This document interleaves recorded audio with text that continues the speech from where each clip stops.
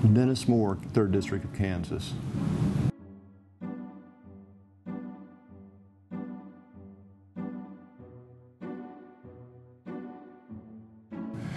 I was born in the state of Kansas and grew up in Kansas, and I think I know Kansas pretty well, and I love it. It's a great place to be from, a great place to live.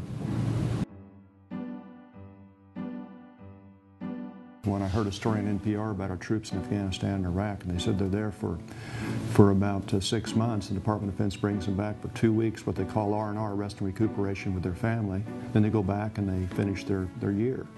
The next part of the story I heard, I couldn't believe. They said the Department of Defense is bringing them back to the East Coast, putting them down in Baltimore, Atlanta, and they're told from here, you pay your own way home, and by the way, be back in 2 weeks and we can get you back to Iraq. I didn't believe it, and I had my staff check, and it was true. I filed a bill about 2 weeks later to require the Department of Defense to pay the domestic travel. And every time I file a new bill, I do what's called a Dear Colleague letter. And within 10 days, 2 weeks, I had 138 co-sponsors, Republicans and Democrats, signed on this bill. And I wrote a note across the top of my Dear Colleague letter in blue pen. It said, Dear Mr. President, I know you care about our troops. Please make this happen. Dennis Moore.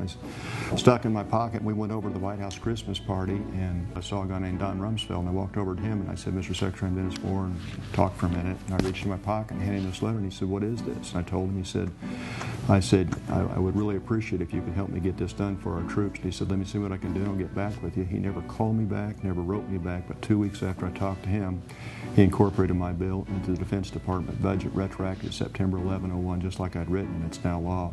And that really felt good. And I had two, in fact, back home, two members of the Army come up to me and thank me for doing the bill, and they said, you know, I didn't even come back from Iraq because I knew I didn't have the money to get home. This was before my bill became law. And they stayed in Iraq, and that's just horrible that we would do something like that to our people. John Lewis is from Georgia, a member from Georgia, and John Lewis, frankly, is one of my heroes, and he invited a group of us, I think it was my first year in Congress, to go down to Alabama, to Selma, Alabama. And he had marched across the bridge with Dr. Martin Luther King back when that happened, and he was beaten, John was, by white police officers when they were going in this march. And it was a bipartisan group, Republicans and Democrats. About, again, 6 or 8 of us went down there. We met Coretta Scott King while we were there. We marched across the bridge with John Lewis, and that's one of the greatest memories I have. I mean, this has been really a remarkable opportunity. I've seen some great things happen here. I'm just proud of my service here, and I'm proud of our country, really.